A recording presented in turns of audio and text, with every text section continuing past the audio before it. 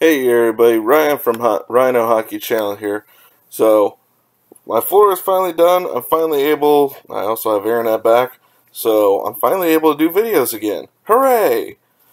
Alright, well, I'm sorry I missed pretty much the entire end of the first round, other than a couple series, but I'll get to those. And we have Game 7 tonight between Vegas and Minnesota.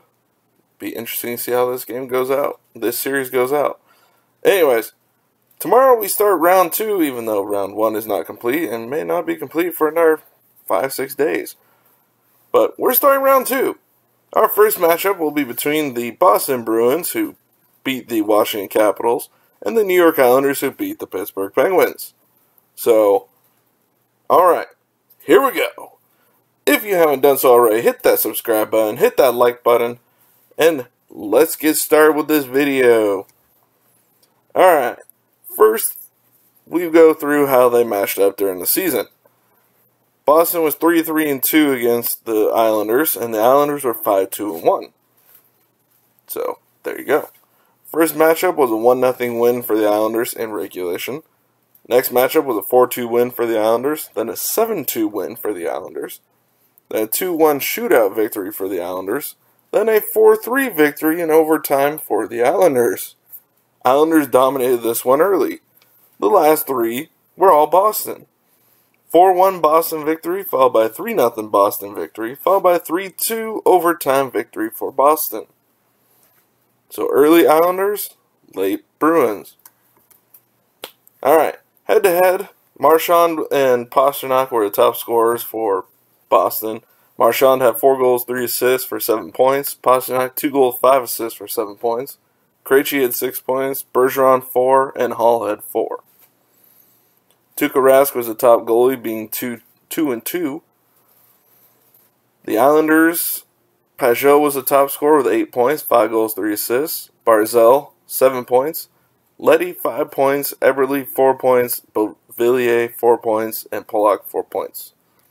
Varlamov was definitely their top goalie, being 5-1 against the Bruins.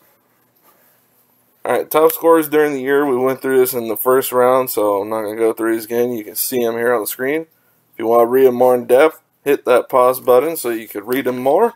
I'm going to skip on through. Alright, top scorers in the playoffs so far. For Boston, Pastrnak has 6 points, 2 goals, 4 assists. Charlie McAvoy, 5 points, all assists. Patrice Bergeron, 4 points, and they have 6 players tied with 3 points, including Marchand.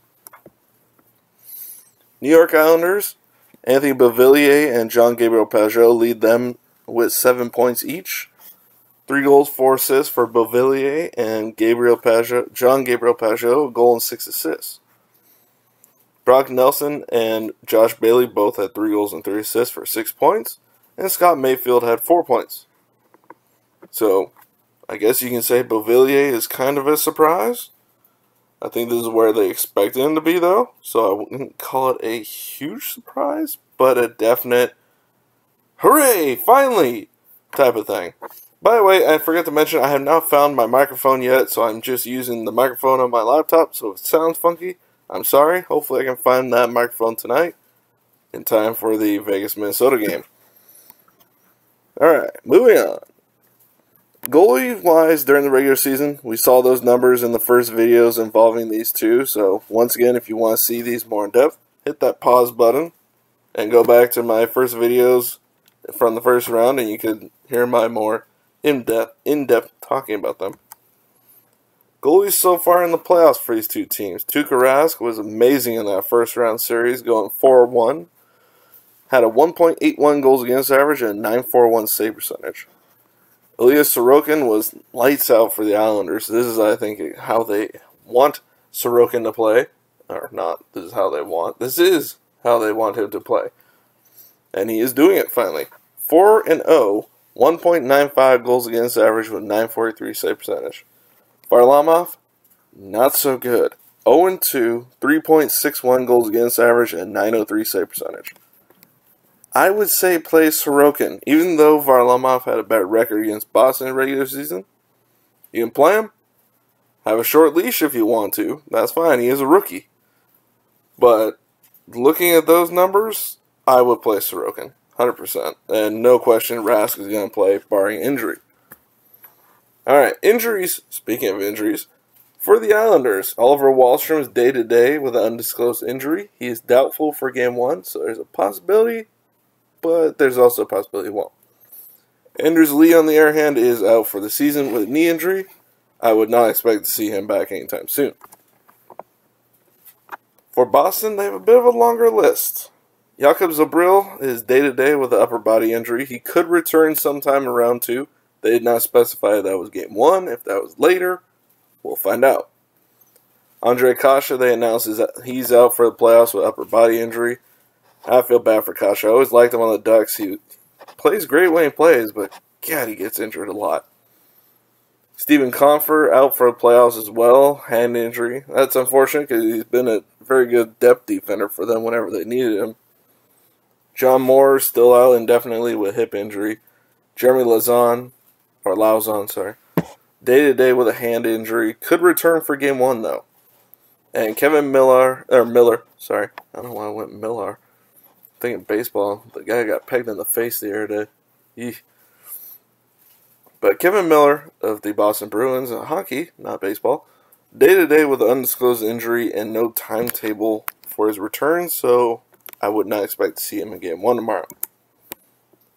Alright, last round. Like I said at the beginning of the video, Boston beat Washington 4-1, and the Islanders beat Pittsburgh 4-2. Both teams were lower seeds, and as far as we can tell so far, that is most likely going to be the only series, other than maybe the North Division, where there's still a chance Montreal could win. Slim, but it is Toronto after all. Sorry, Toronto fans, but it is reality. I'm sorry. It sucks, but it's just how it is. Alright, previous playoff matches these two teams have played. They've only played each other twice in their entire existence. Boston has lost both matchups back in 79-80 and 82-83 seasons. The first matchup in 79-80 was a first-round matchup, which the Islanders won in 5 games, and the 82-83 matchup was a third-round, or conference finals, matchup where the Islanders won in 6. Both years, the Islanders went on to win the Cup. So Islanders, I'm sure right now are going, oh God, we need to win this series because that means, dun dun dun, the Cup is in our grasp. In which case they go to the conference finals if they win, so definitely a possibility. There's a 1 in 4 chance at that point, so. But Boston has lost by a combined 3 wins to 8 losses in these 2 matchups so far, which granted, none of these guys played at this time, and hell, most of them probably weren't even born at those times. So, take it with a grain of salt. I mean, it's just a history. It's not necessarily going to affect now. Honestly, I thought these two had played last year or the year before, but they hadn't. So, alright, dark horse for Boston. I'm going to say Taylor Hall. Because in this matchup between these two during the regular season, he played, I think it was 3 games. And he had 4 goals in those 3 games against the Islanders. Keep doing that, Hall. And also, this is his first time being outside the first round and only the second time he's been in the playoffs. So, hopefully he can say, okay, I want this. Let's do this. So, Taylor Hall's my pick for the dark horse for this team. Now, I'm not going to pick someone like Marchand, Pastrnak, or Bergeron because we know what we're going to get from them. They're going to be the top line. But Hall's could be the difference between if they get shut down, they need someone else. And he's that guy, I think.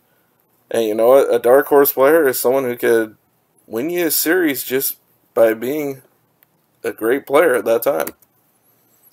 Alright, dark horse for the Islanders. This one's a little different. I am going for the top player of the Islanders, Matthew Barzal. He had, I believe it was 2 points in the first round. Maybe it was 3. All assists. So he has no goals in the playoffs so far. He played really well against Boston this year, and they need him to be better. I mean, they've gotten lucky so far that they've won that series without him scoring a goal. Nonetheless, being mostly shut down. Which, granted, he is going to get the tougher assignments. So he'll probably be playing against Charlie McAvoy, is my guess. So, and, well, Miller's hurt right now. But still, he'll be getting the top defenders one way or the other. but he needs to find a way. Because, I mean, you look at Boston's first line, they're finding a way to score. They're getting the best defensive pairings that they're playing against. They can still find a way. Islanders need their best guy to be their best guy. They aren't going to win if Barzal does not play well in this series. Plain and simple. My prediction, though, because you know what?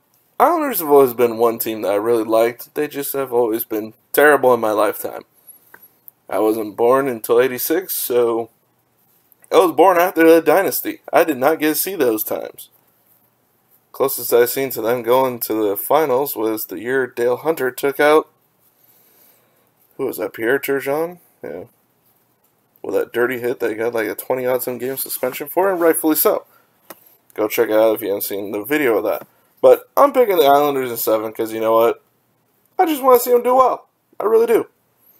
Nothing against Boston. I think, honestly, Boston could easily come out of this series as well because I thought they were going to have more of a fight from Washington, but Washington just kind of rolled over. Sorry, Capitals fans, but they did. But I'm going to pick the Islanders in 7. And you know what? I think Barzal's going to have a great series, and I think that's going to be the reason they go and win in 7. Alright. I'm only doing the predictions because God knows when the first round's going to end, so we're just going to have to do predictions individually at this point.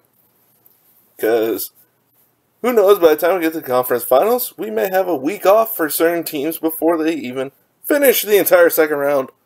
So, there you have it. That's all I got for you today. I hope you enjoyed the video. If you did, please hit that subscribe button, hit that like button. Other than that, make sure to comment. Let me know what you think. If you agree with my prediction, if not, let me know what yours is. And other than that, I will see you on the next video. Bye, everybody.